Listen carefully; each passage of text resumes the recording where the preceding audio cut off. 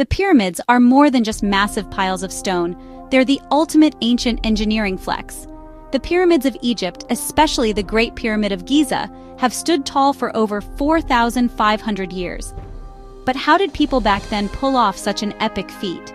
First, thousands of skilled workers, not slaves, cut huge limestone blocks using copper tools. They hauled these blocks with wooden sledges, rolling them across wet sand to reduce friction.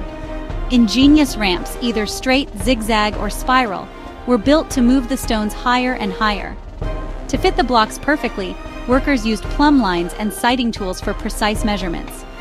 And at the top, a special capstone called the pyramidion, usually covered in shiny limestone to reflect the sun. Building a pyramid was a mix of clever planning, teamwork, and pure determination. And while we're still uncovering every secret, one thing's clear: the pyramids show what humans can achieve when they dream big.